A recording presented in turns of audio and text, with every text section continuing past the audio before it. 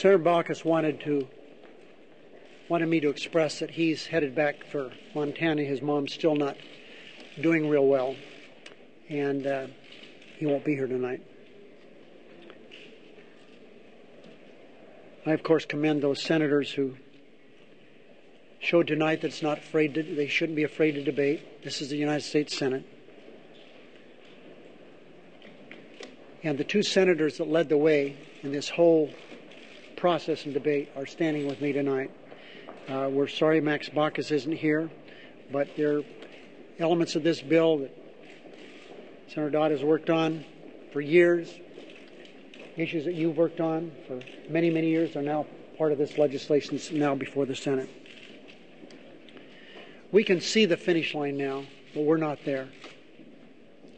We haven't yet crossed that, and that's an understatement. The road ahead is a long stretch, but we can see the finish line. We have the momentum that's going to keep this process moving. I have no doubt. We know that not all 100 senators agree on how to move forward, but everyone agrees that we must move forward. We know not all 60 senators in my caucus agree on every aspect of this bill, but they agree on the vast, vast majority, probably more than 90% for sure. But all Democrats do believe now is the time to make sure all Americans have access to affordable health care.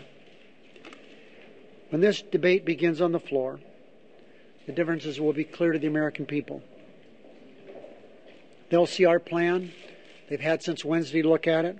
They'll see more. Our plan saves lives, saves money, and saves Medicare. And they'll see the Republican alternative, which I'm sorry to say is non-existent. So obviously it keeps our broken system just the way it is and lets it get even worse. We're really happy with this bill. We welcome a debate on this bill to build upon it. We look forward to finally bringing quality health care to the American people that they deserve since the first days of Harry Truman. It's a long time since 1945 when he wrote that letter to us, but it's a time that must begin, and it has begun. It has begun now. We're going to move forward on this, get quality health care for all Americans. Senator Dodd?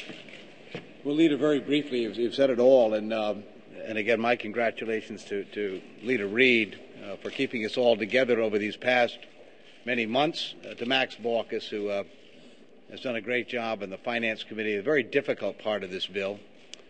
And as I mentioned earlier, and it'll be constantly on all of our minds, Ted Kennedy, who made this the cause of his life, and last year... Chris, I just spoke to Vicki Kennedy. Yeah.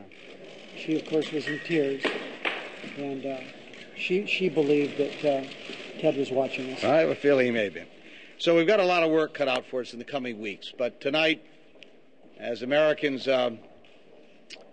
watch this vote, as many did, we have an historic opportunity to get this done. And it will not be easy. I know that. We've got a lot of work in front of us. But at long last, we're going to have a debate that is long overdue. And this is the 21st century. And the fact that so many of our fellow citizens, even with insurance, worry about its stability. Those who are underinsured wonder not there'll be an adequate amount of coverage for them should that kind of crisis befall them. And, of course, for millions who have no coverage whatsoever, this is a critical moment. It's the United States of America. And certain things you ought to have a right to. Certain things, not everything, just certain things. One thing is certain. You ought to have a right to decent health care, to be able to see a doctor when you need it, and to be able to afford it without bankrupting you in the process. And that's what we're attempting to do with this bill. That's what we're attempting to do for the very first time in the history of our country, to deal with a national health care plan that will serve all of the people of our nation. Nothing less than that is our objective. A long road lies ahead of us, but we've begun that journey. And I'm as confident as anything I've ever been before that as I stand before you this evening with our leader, with Tom Harkin, who did a remarkable job with us on this committee, that we are going to accomplish that goal.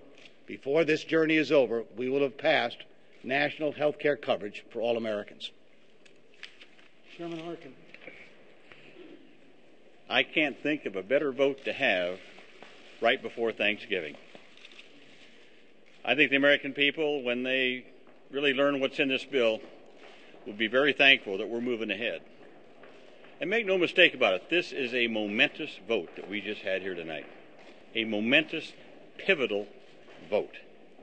As we now move ahead in the debate and the amending process, the American people, as I said, will learn more and more about what's in this bill.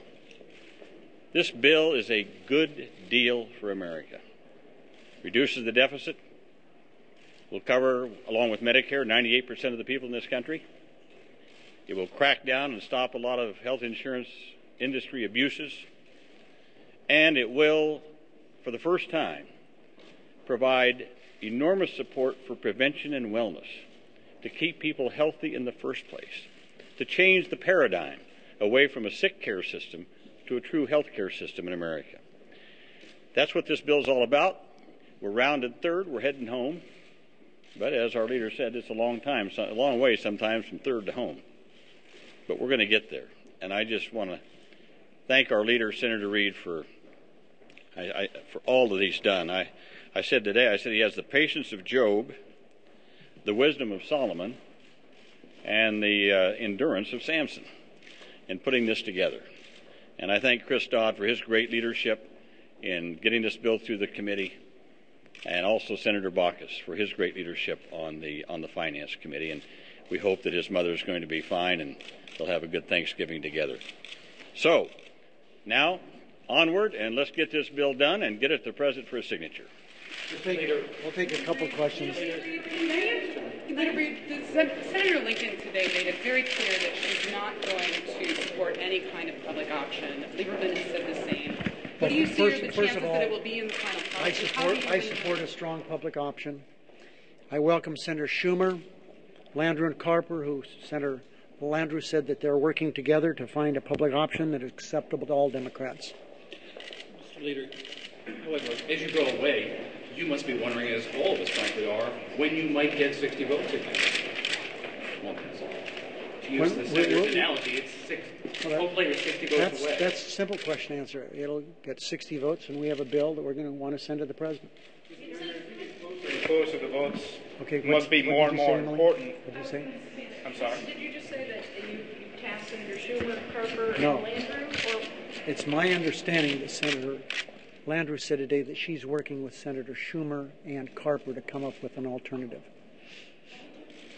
And what can he do now to help you get to 60? I was pretty well focused on getting the votes. I wasn't talking to.